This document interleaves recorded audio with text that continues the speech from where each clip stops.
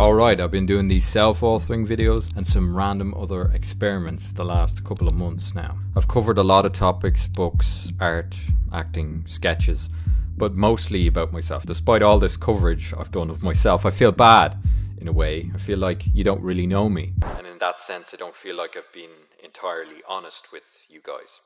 I've also wanted to try something different, so I thought I'd dig a little deeper and challenge myself, like really challenge myself. So I've been working on this story for the past few weeks. This film is about the most embarrassing day of my life. My final showcase in drama school. But first, a brief history. The year was 2012. I just finished art school. I was unemployed, with a useless arts degree and a catalogue of work that just about no one understood without a lot of explanation about my work. I knew when I finished art school that the life of a visual artist wasn't for me. Although I knew I wanted to do something creative with the rest of my life. I moved back in with my parents, and I was desperately trying to figure out what I wanted to do with the rest of my life. Deep down, I knew. I always knew I wanted to be an actor. But I probably wasn't brave enough to give it a real try. But now, at this life's crossroads, I decided to audition for drama school, and I got in. I remember before I started thinking I was on the cusp of making it big, and my natural talent would be recognised in drama school. I was young, cocky, confident, and a fearless 23-year-old with nothing to lose.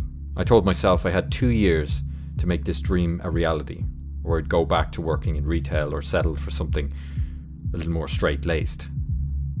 2 years to actually make it happen, or I was going to give up the dream entirely. I did this for a couple of reasons, but I knew that a self-imposed deadline would force me to work harder than I'd ever worked before. If I was going to make this happen, I was going to give this dream everything I had.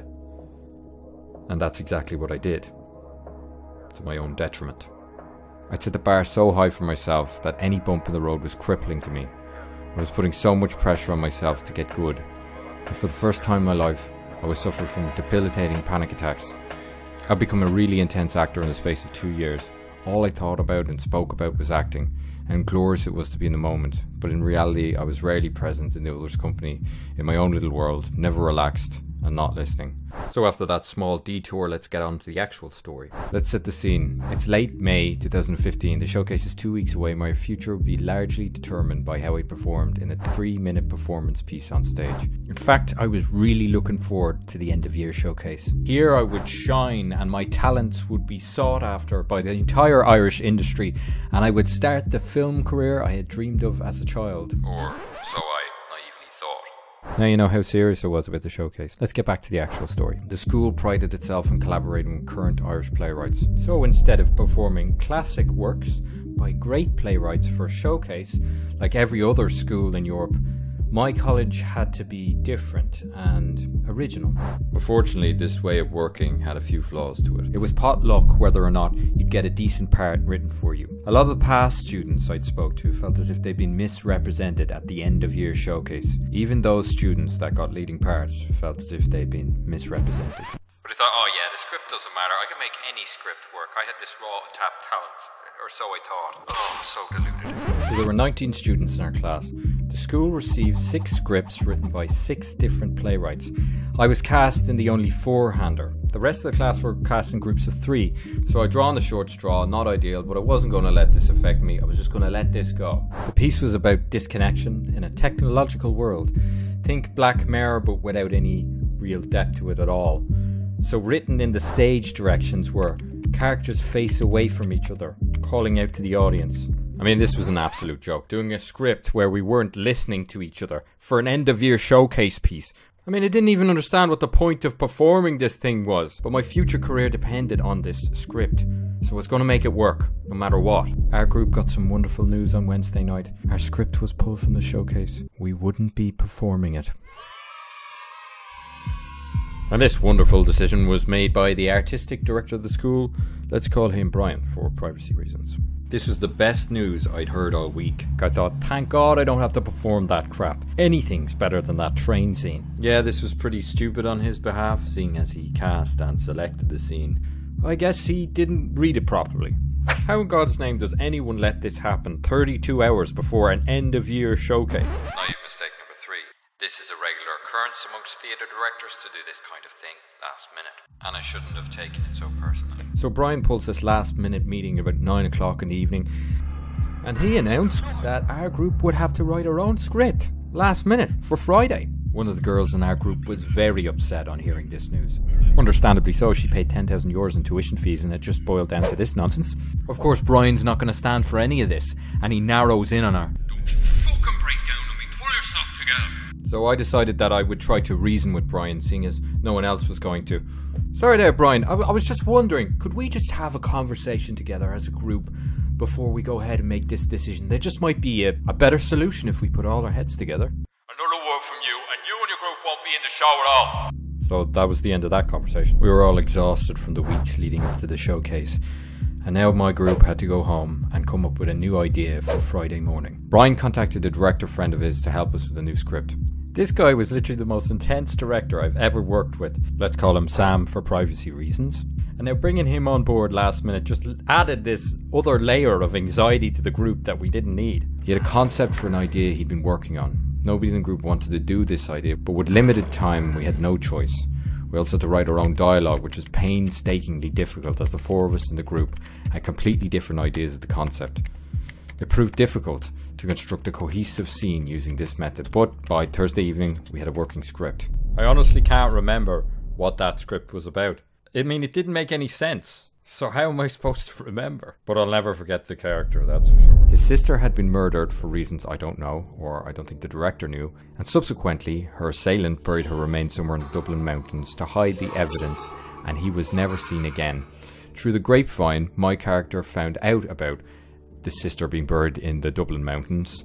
God knows how he found that out. And in my character's grief, he decided to do his own investigation and retrieve her remains. As you can imagine, I wasn't too keen on this idea, but I was trying to believe in his vision. With difficulty, I might add, as it didn't make any sense in relation to the plot. He wanted my character to be digging furiously during the performance over my dialogue. And Sam was adamant that my character must bring a shovel out on stage, symbolic of his tormented state of mind. Sorry there, Sam. I see where you're going with the shovel idea, but look, I'm not too keen on it. I might embarrass myself in front of the Irish industry, Might not be a great idea. Could I just say the lines? No, Fergus, you must bring the shovel out on stage.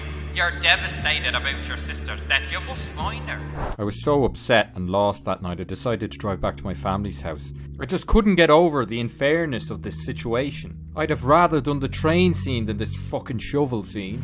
I couldn't get to sleep either of those nights. I was tossing and turning in my bed. I was just so concerned I was going to embarrass myself on a whole other level. On the morning of the performance, I was on the verge of a mental breakdown. I couldn't believe I was actually going to go out on stage, perform a script that didn't make any sense with a shovel in my hand. I remember feeling as if I was actually going crazy, trying to withdraw into myself so others wouldn't witness my inner turmoil. And I knew, on some level, it was just a showcase and I shouldn't be as devastated as I was. But I just felt so hard done by, and I knew it was pathetic. But when it came time to perform, I channeled that devastation I felt. It was actually quite fitting for me to be in that state for the character. As I stood in the wings, waiting to go out on stage, my heart about to explode. A full-blown panic attack, and I'm hyperventilating now. I was convinced I was going to corpse, but I didn't. I was actually feeling it, and speaking the lines in the right order. I was going to get through this. Whilst I dug desperately for my sister's remains, I roared her name at the top of my lungs.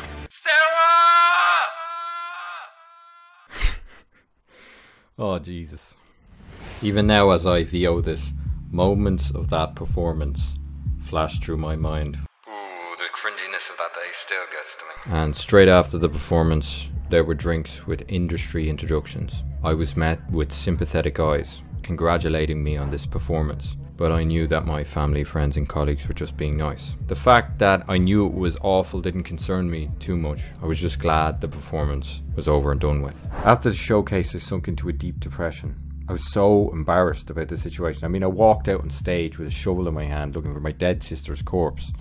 That would mortify anybody. I'd assumed I'd completely embarrassed myself in front of the entire Irish industry, and I thought, there was little to no chance I'd ever get work in Dublin again. I mean, who'd want to hire me after that? So with no interest from directors, agents or casting people, obviously, I decided to take my career into my own hands. I shot and edited my own scene and sent it out to acting agencies in Ireland. I figured that the agents would be impressed with my handiwork, and I actually managed to secure a semi-decent agent, although I didn't get much auditions or jobs in the year to come. So not too bad. I'd secured a semi-decent agent. I didn't ruin my career as far as I know. Everything should have been fine, right? I should have been happy with how things turned out. I survived, but I wasn't happy. Because finishing drama school was such an anticlimax. And none of my expectations for my career were going to happen. And I just couldn't get over that. I was just so upset that my dreams wouldn't become a reality for another few years, at least.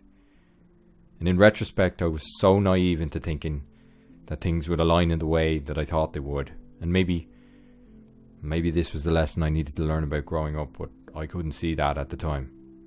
Because I'd failed many times before, but this crushed me. The shame and embarrassment of not reaching my potential on that day, when it truly mattered. This was the first time in my life that I gave something 100%, and I failed miserably. I would go on to tell this story in explicit detail, explaining how I was blocked from opportunity, and this self-induced heaviness I imposed on myself began to ruin opportunity and friendship. And now I began to work harder on my craft than ever before. And as a result, I resented other success, I resented the industry, and I resented that I followed my dream. I only continued to train because I needed something to do with my life, not because I think I needed it. And it gave me that little bit of hope. I thought, maybe in another institution my talent might be recognised. Because I was determined to make this dream a reality, and I didn't care about anything else apart from succeeding. It took me quite some time to reevaluate and realise what I was doing with my life. After a lot of self-inquiry and soul-searching, I started to realise why that day left me so bare. And when I think about that showcase now, I don't think about an embarrassing event or cringe too much. It sometimes makes me laugh at how funny the whole thing was, because it was funny. I mean, I brought a shovel out on stage, but I'd see a missed opportunity. A lesson about growing up and making art and failing, none of which I learnt that day or the preceding months.